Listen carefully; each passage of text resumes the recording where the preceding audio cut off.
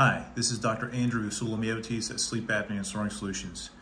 I'm going to go over how we adjust some of our oral appliances for sleep apnea and snoring, or how we advance them. This time we're going to talk about the Prosomnus pH device.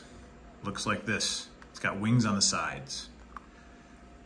So if you get your device, you're going to get a series of bags, and the bags will have numbers on them, L and U, and there's going to be numbers with those letters, and we're going to go over those in a moment. You should have also gotten a form with these on there. The first setting you're going to get your device at is U0, L0, which basically means you're going to start at the initial default setting of 0. If we need to advance you, this is how we advance you, moving up.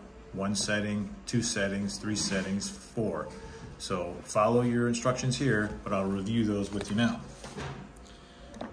If you get your device, you're going to get the L0 and U0, just like this. So there's going to be either a light color or a dark color on the side, depending on when it was made.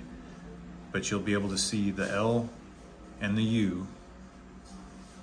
So you're going to start at the L0 and U0. If we need to advance you 1 setting, you're going to remove the lower one. So now we're going to use the L1, and we're going to connect with it the U0. The lower one's always in front of the upper one. So when you put them together, make sure you put them together like you would when you put it in, and then you're just going to place it in like a sandwich and close into it. So again, we moved up 1 setting, U0, L1.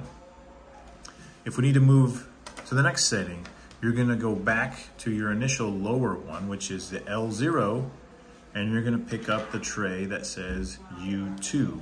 So now 2 plus 0 is 2. So we're now at the second setting. So you can see U2, L0.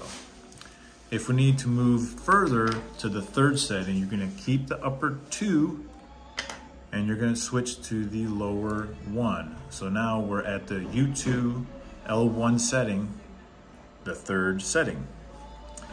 If we need to go further, you're going to pick up now the U4 number right there, and you're going to go back to the original L0. So now you got the U4 L0. Again, make sure you're reading these letters and numbers on the side to make sure you got the same things that you need. Occasionally we'll use rubber bands or elastics on this, and these hooks are on the front for you to put these elastics just like so, from top to bottom. 1 on each side. These are made to help you from being a mouth breather or drop your mouth open at night.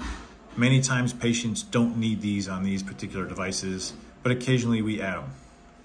If you ever get confused or have any trouble, again, reach out to our office.